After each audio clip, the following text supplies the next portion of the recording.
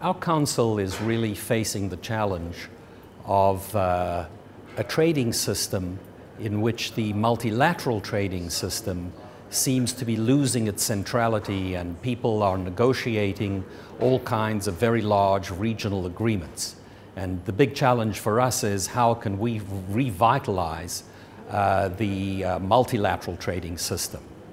And this fourth industrial revolution sets the context in which we are talking about these challenges.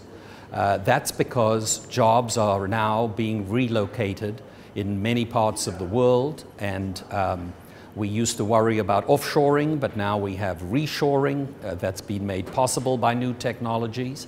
And so we have to think about those challenges.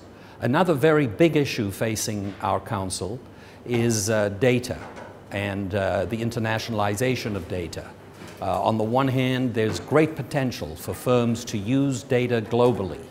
On the other hand, there are governments who are very concerned about questions of privacy and questions of national security. So how do we have a trading system that can have rules that somehow get the balance right between using these new technologies on the one hand and preserving national sovereignty on the other?